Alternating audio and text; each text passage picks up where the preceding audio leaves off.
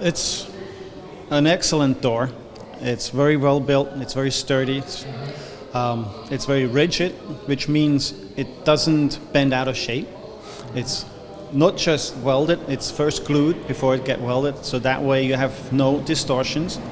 The door is a resistance class 4 door that is also fireproof, which is very unique. Most steel doors do not manage to pass a fire test.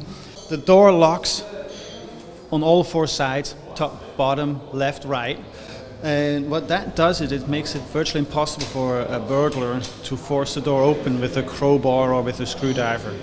As a matter of fact, if you come with a screwdriver or a crowbar, you're not going to open this door.